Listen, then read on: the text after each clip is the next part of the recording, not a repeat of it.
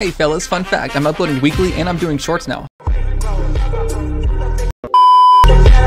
So come join me as I ascend the mortal plane by doing PC optimizations. Also join my Discord server. Also subscribe to the channel. Also, here's the video. What's up guys, my name is Signs and today I shall teach you how to optimize your mouse. Or at least I would, except I'm afraid we have a much more pressing matter at hand. Guys, I want you to watch something.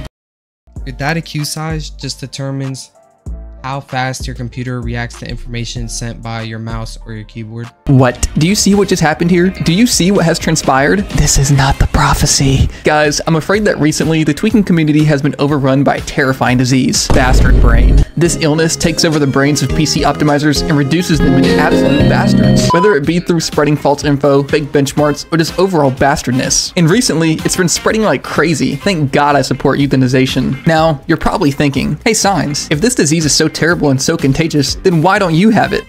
Don't you ever question my intelligence again, you bastard brain piece of... What I mean to say is, as you all should know, I am a genius. I know this is true because when I was in 3rd grade, I got an A+ on my math test and I've been riding that wave ever since. Guys, my genius brain is clearly far too large to be affected by bastard brain, which is why, even in the midst of this crisis, I continue to be the greatest PC optimizer ever. No wonder I have millions of subscribers. And it's because of all this, I've decided this video will not be about how to optimize your mouse, but instead about how to optimize your mouse the right way, because these people just suck. All right, boys, let's get right into it. How do we make our mouse feel like the second coming of Christ? The first step is to join my Discord, link in the description, then head over to the YouTube tweaks channel, and at the very bottom here, it'll be like mouse optimization.zip. It's not in here right now. This one says how to reduce input lag. This is for another video. It'll be here at the very bottom. Just find the file related to the video here at the bottom and download it, then extract it with 7-zip and put it on your desktop. Then we just want to go ahead and open it up. The first thing I have in here is the mouse software. So go ahead and open this up. What you'll need to do is Google, does my mouse have onboard memory? And just see if your mouse has onboard memory. In short terms, what onboard memory does is it means your mouse can remember the settings without having to have that software open. Ideally, we don't want to have this software open, but we are going to need to download some software just to configure it. So if your mouse does have onboard memory, then we'll uninstall the software completely once we're done, just so we don't have that bloat in our system. So once you have your mouse software downloaded, in my instance, I'm using the Flickfire mouse here. Go ahead and open up the software. It's pretty much going to be the same for every mouse. Of course, the layout's going to be slightly different. If you do have a debounce time setting, make sure it's at the lowest or second lowest setting you can possibly go to. I believe Logitech and Razer mice don't have this setting, but it's automatically set to 1, so don't even worry about it. Also, we want to make sure motion sync is off, auto sleep is off.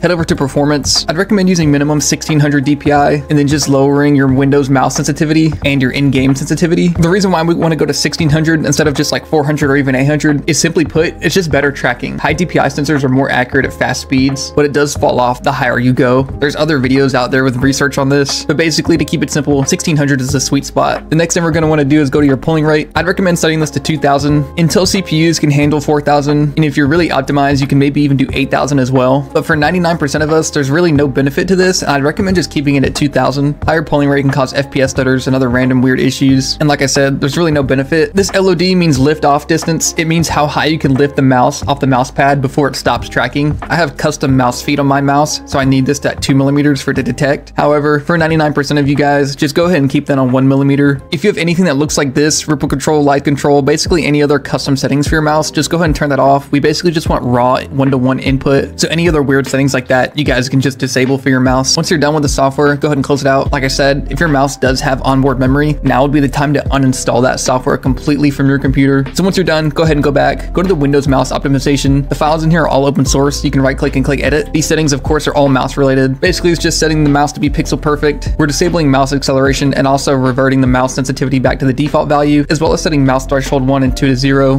Basically, this just means that no acceleration is kicking in at all. So once you're ready to run the scripts, go ahead and double click on them. This one will run successfully. Then double click on this one, click yes, and then click OK. Once you're done with that, you're good. You can go ahead and go back. Then go to disable mouse driver power saving. Again, everything's open source. All this is doing is disabling power saving on the driver your mouse uses. So what we're going to want to do is close out of this, copy this. You can either right click it and click copy or press Ctrl C, then go to shell startup. The files in here in shell startup are files that will start up when your computer starts up with you. So if we type in startup here and go to startup apps, you can see I have it in here. So it's going to be in here, disable driver power saving. So the script will run automatically when our computer starts up. And that way our mouse drivers are not in power saving mode every time we start our computer up. So we can close out of this. And then we just want to make sure disable driver power saving is copied into shell startup. So I already have it in here. So I'll just delete it, but then I'll just paste it back in there for you guys. And that's how you'll do it there. So once you verify that's in there, close out of this, go back, go to force polling rate. So what you're gonna wanna do is check what polling rate your mouse is on. Remember earlier how I set it to 2000? If you guys also did 2000, then what you're gonna wanna do is run this 2000 hertz file here. If your mouse doesn't go up to 2000 and it only does 1000, then run the 1000 bat here. And for whatever reason, if you did decide to go to 4000 or 8000, then run this bat here. But since I'm on 2000, I'm gonna run this one. So just double click on it and it'll close out.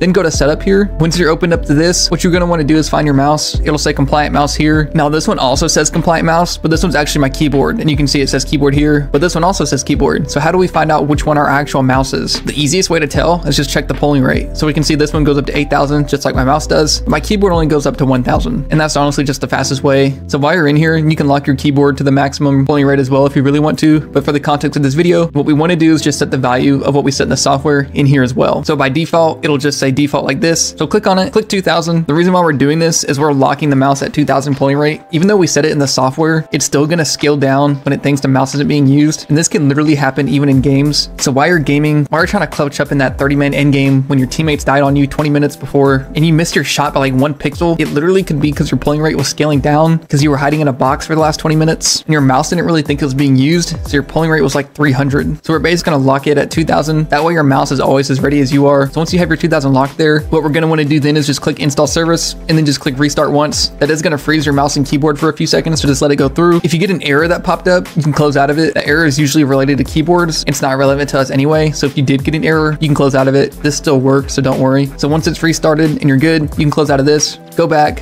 go to disable iMod Intel only. So this is for my Intel boys only. I'm currently on a Ryzen system right now, AMD. So this isn't gonna work for me, but I'm gonna show you exactly how to do it. So again, if you're on an Intel CPU, follow these next steps. Go into this one, go to run first, and then this is read write everything. I have a .reg in here. If for some reason read write everything isn't opening, it's giving you some kind of error, then you need to run this registry and then restart your computer and then it'll work. But basically once we're good, go ahead and open up read write everything, click next. You can just spam next and then launch it. It'll look like this. Once it's launched, you can literally just close out of it. Then go back one and go to put this in C drive and then click on this and then copy it. Press Ctrl C or just right click and click copy.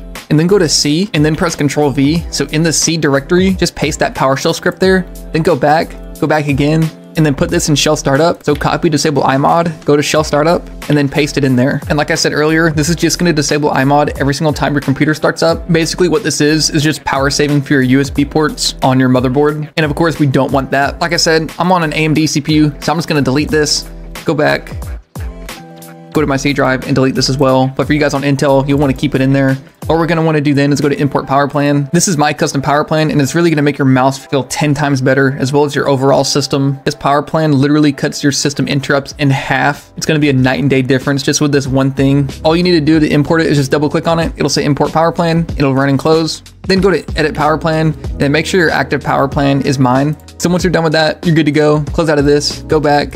If you guys want me to optimize your mouse, keyboard, your BIOS, hidden BIOS, full Windows optimization and everything for you, book an optimization on my website, science.net, where I take care of everything for you. And that way you have full peace of mind knowing that you literally have the best optimizations on the planet. If you guys have any questions, leave a comment down below. If you guys like the video, be sure to like it, subscribe if you're new here, and I hope you guys have a great rest of your day. Peace.